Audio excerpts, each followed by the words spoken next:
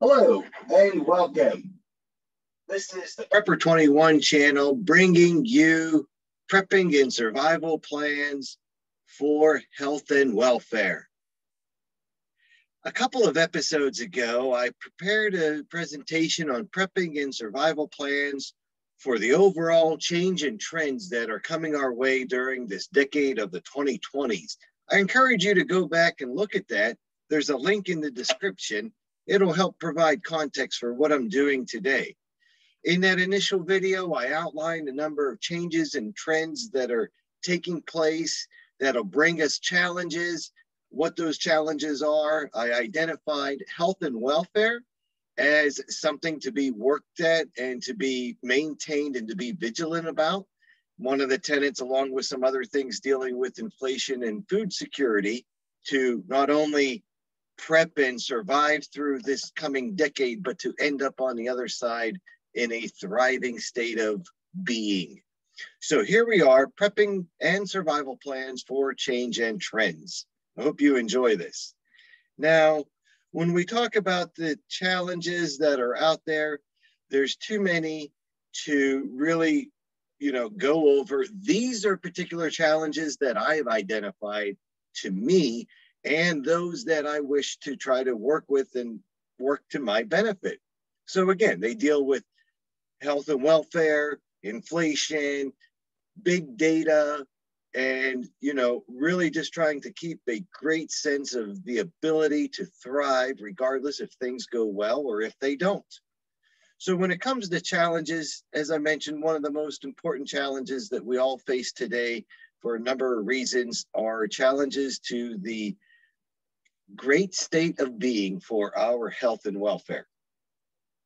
So before I continue, my name's Tony Teolis. This is my website, and on it I present information for AI and maintaining a human sense of integrity and design at the heart of all autonomous and intelligent machines. I go over what's going on with trends and how I'm preparing for them and share that with you. And I share my gardening and growing skills with you and learn from you as well. Please visit. This is my YouTube channel, Tokyo73, handle Prepper21. Lots of great stuff on there to help you with your gardens, your honeybees, and more, including this video. So again, today, you are my intent. I previously explained the cause of the challenges to health and welfare, and here I share what I'm going to do about them or what I am doing about them. So overall, my response and planning process is to end up on the end side of this decade in a much better position than I may be finding myself now, or wish to end up versus having somebody else plan that for me. So my response and planning is that I have to take responsibility to make sure that I end up well, along with my family, friends, and community at the end of this decade and in a thriving mode. It deals with, again, starting with me and you, body, mind, and soul, now more than ever, water, exercise, eating right, sleeping, and training, more important than ever. Previous videos, I'm just going to roll through this. I've talked a little bit about preferred future planning, and my goal is to work to become the change that I want to see. I need to be more open and available to assist others, and I'm working on that to make new friends and community. I talk in some other videos about what being productive means and how I plan to increase productivity over the next 10 years. Today, I'm going to just talk about what I will be doing in the health and welfare realm. So I'm just going to keep skimming through this, and I'd like to see in the future a gardening community online and in my local area that's got productive community markets with all kinds of goodies, fish, fowl, fauna, flora, and food. And again, I want to make sure that I'm healthy at the end of this decade so I can continue work towards human-centered ethical design in intelligent and autonomous machines. And I'll keep saying it Areas of great opportunity are research and development of ethical tools for machines and robot repair and drone defense. We have to take technology into our own hands before somebody else does. So with all of that said, why worry about health? How the hell do you have time to worry about health? First, protocol requires it. If you're listening to this now, something brought you here for some reason, something just doesn't sit right, you're not happy with the status quo, you got butterflies in your stomach and you don't know why. That's nature telling you to get ready, exercise, and those butterflies will turn into tigers that you control. So now more than ever, body, mind, and soul. You want to be able to look back in 10 years and be in control. You do these things to prepare whether things go well or not. And trust me, I'm at the double nickel, and you will have more time and energy to get the things that you want to get done. And you know, as well as I do, the external and internal threats, they're beyond and within your control. So here we are, focusing on internal threats and what we can do within our control. Also, it makes us stronger for those external threats to try to penetrate our good feelings. You have long-term goals that require vigilance to training and health, period. But we have to be strong, and you cannot fake being strong. And lastly, why worry about health? Because if the world goes to hell, there won't be any time left to worry about it. So you better be healthy if it would ever happen. Hopefully, this is just all preparation and good stuff. The first thing that has to come before any of this stuff, I'm going to get into my basic plan for how I keep in shape and what I'm trying to do. I'm no expert. I'm only going to show what's worked for me. And my disclaimer is, do not follow this instruction without seeking professional medical advice and taking on some sort of training routine. Also, follow the other connections in this video to more links about how to do everything properly. I'm just going to list out what I'm doing. But first, before I can do any of that, I need my people connections. You need your people connections. It's people connections that provide our welfare. So, beginning with you, and then your family, your friends, your community, and even your online pals just like us. We all need each other, and you need these multiple connections in order to put your plans to work and gain the support that you need. I'm here to help out as well. Through that, the power of love will help you achieve any of the goals that you want to do, whether or not they're physical related today or something different. So my health and welfare plan, Dreamline. Okay, Dreamline. Okay, I'm not trying to be goofy here or whatever. Dreamline is a concept that's illustrated in the 4-Hour Work Week by Timothy Ferriss. Fantastic workbook on time management and a number of other skills when it comes to planning long term. How do you really achieve what you set out to do? For me, for decades, I've been writing things out and improving how I plan. This is my current Dreamline for health and welfare. So what I want to do to be healthy and stay that way. So I start out with the things that I dream of and the things that I need, just a kind of a simple exercise here. You know, what do I dream of having when it comes to health? What do I dream of being? What do I dream of doing? So let's take a look here. There's a lot of things written in here, but I'm only going to concentrate on a few. So in 6 months, I dream of the ability to run again. And in order to do that, I am training 2 hours a day, 5 to 6 days a week. Now, you can look at that and say, yeah, that sounds crazy. You're not really doing that, or that's too much or whatever. Fine, whatever. I'm just explaining what I do. And I don't do this all every day the same way. It's always 5 to 6 days a week. I mean, I've got a life too, and you got 24 hours in a day. For most of those days that I'm alive, I choose to take 2 hours and put it to training. Not all in a row. Sometimes I have to break it up into chunks because I want to be able to run again. And in 6 months, I dream of being fast on my feet, hiking and camping, and basically better prepared than I can be now. I plan to be certified. So working on the county emergency response team boot camp is coming up in March, and I want to be ready for that. And I won't be doing Tough Mudders again going forward, but Tough Mudder like training is certainly in the future. In 6 months, I dream of biking everywhere. Right now, I can't bike everywhere because it's too damn cold. But 6 months, I better be on my bike just about everywhere and doing my chores like that. That'll really help for a number of different purposes. Mostly for me because it's fun. And I hate driving around to stores and parking. I'd rather have a bag on my bike and be able to pull right up to the door, run in, run out, get back on my 2 wheels and be on my way. Biking everywhere is a lot of fun for me. So the next thing is long-term. In how many years do I plan to do this? Well, I'm not going to say a number of years right now, but in a number of years, I dream of climbing Mount Fuji. And basically in 10 years, I dream of surviving and thriving with good health through this damn decade with you. Okay, so there's my basic plan. You can see it's not complicated. You can do an exercise like this. What are the things that you would like to see in 6 months? I read a long time ago, and this is my mantra. If you don't write it down, it never happened. Okay?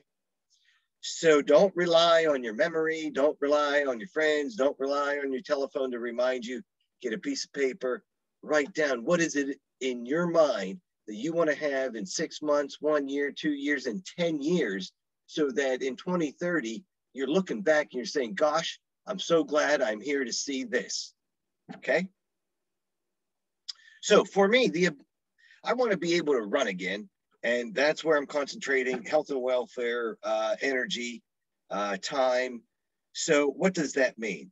Well, I've been around for a while, and so I've done a number of different things, between high school sports, U.S. Army, and, a number of different Tough Mudders I've done over the years.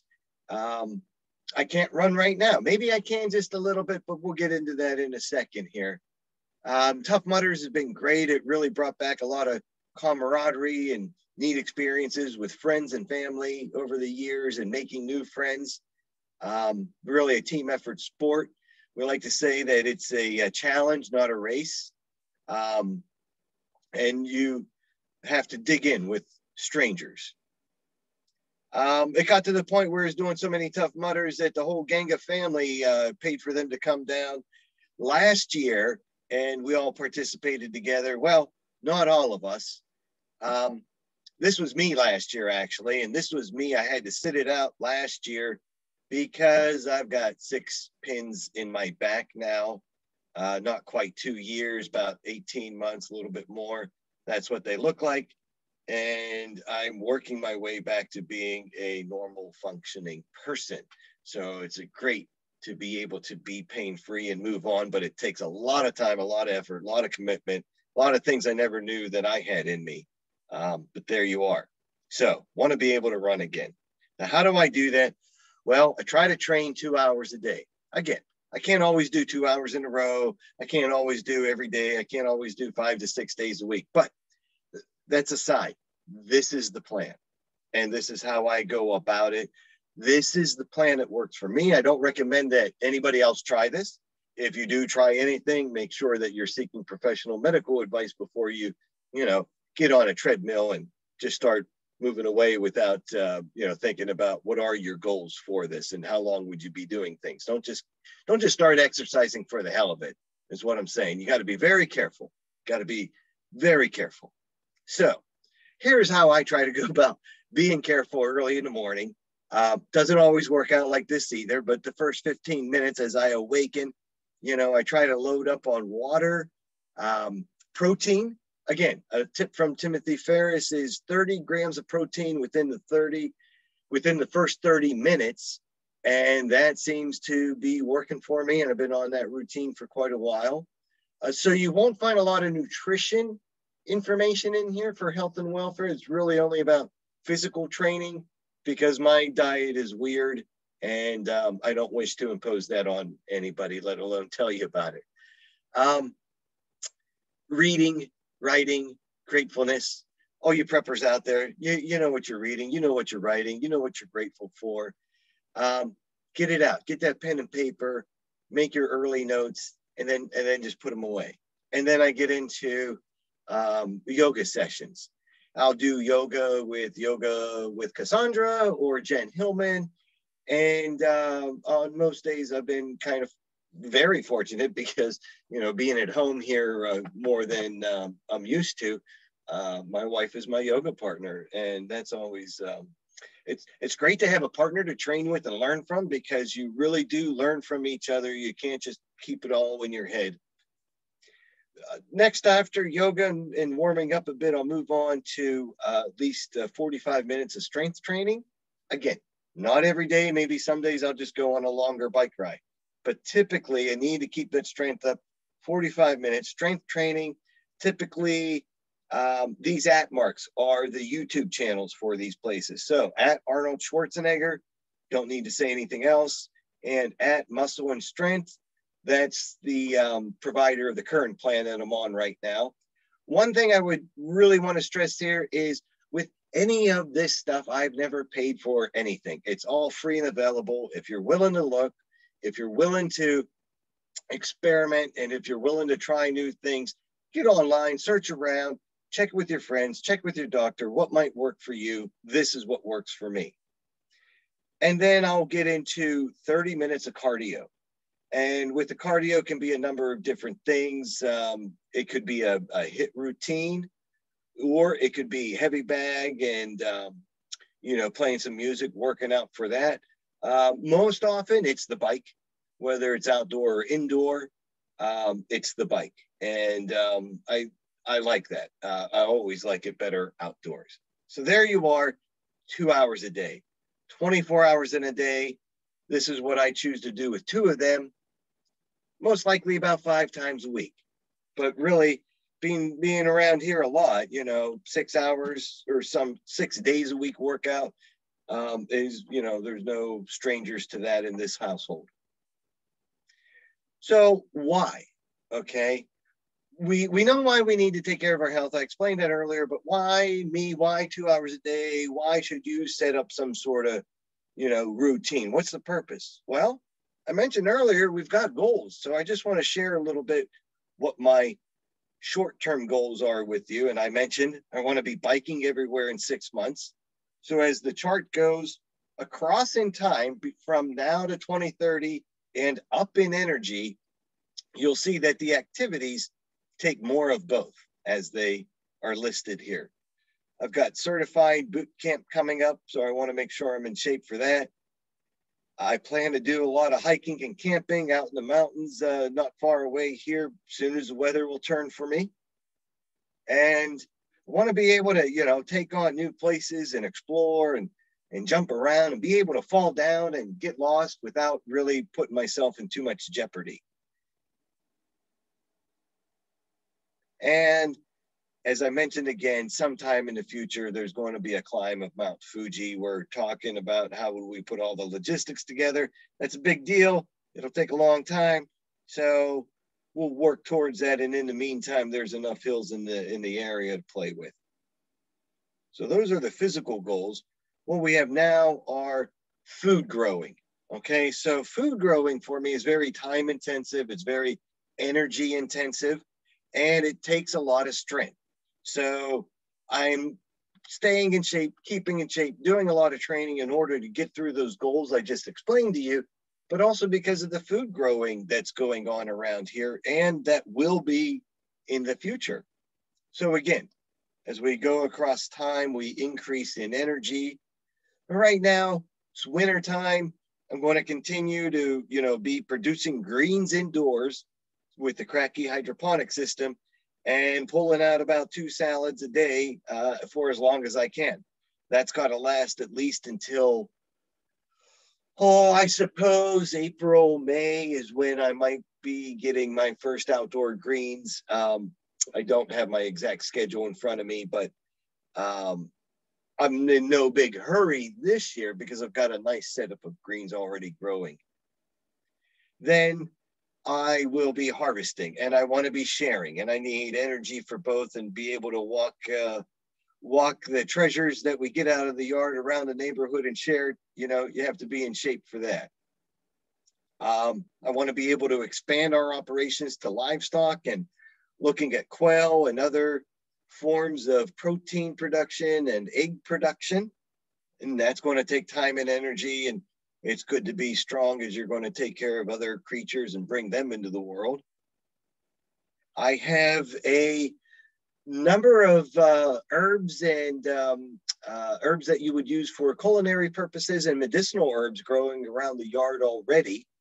And then we just put in an herbal garden, herbal medicine garden as well. So I can rattle off that we've got comfrey and lavender, chamomile, we have a lot of lemon balm, we have shiso mint, we have comfrey, golden seal, ginseng, garlic.